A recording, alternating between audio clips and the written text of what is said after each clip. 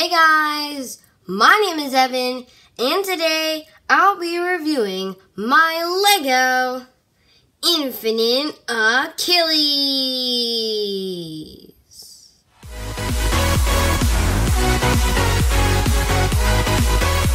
So, I have made the Infinite Achilles with the working Infinite Achilles gimmick. Now, before we go over any of this gimmicky stuff, we'll just go straight to the chip here, which is called Achilles. I have seen other people do this kind of gimmick and stuff, but I want to make this video kind of short, or try to make it short at least, because I kind of have a lot to talk about. So here's the layer base, which is infinite. Looks pretty cool, has the straight swords and all. Very nice. And we have this chassis here, which is called, I think it's called 1B, I think. Yeah, 1B. And the reason why it's not how I normally make it, sorry I shook the camera, but yeah, the reason why it's not how I normally make it is because with the armor, the bay looks pretty chunky, so I just made it a 2-part chassis. And then the driver is dimension dash.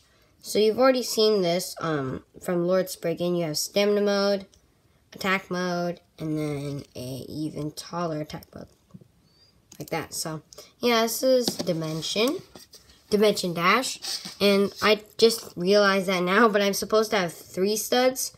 I only had 3 studs when it's a dimension driver, instead of just 2 studs for a regular driver. But here's what the Beyblade looks like without the armor. Probably the size of maybe like a Cho-Z Beyblade or something. But when you add on the armor, which I'm assuming is going to be called the Infinite Armor, I'm just going to call it that for now. But yeah, so this is actually not my design. This is from MinerboyK2's Revived Phoenix Armor design. But I'm repurposing it, and I did some design tweaks. So I made it 1 stud shorter. So it's 2 studs tall. I have 2 stud connections here, and I have these flat L-shaped pieces on the sides, and it looks pretty cool. So how you attach this armor onto the Beyblade, you take these 2 blue parts and insert them into those parts right there. So push that, and you have your armored Achilles, kind of like the Big Bang armor. It looks pretty cool, and you don't technically need your chip in there for it to work. So here's what the layer looks like without the chip and all. Looks pretty cool. And yeah, so you can put your chip. You can put in your chip first or second. Doesn't really matter. But yeah, so here is what Infinite Achilles looks like.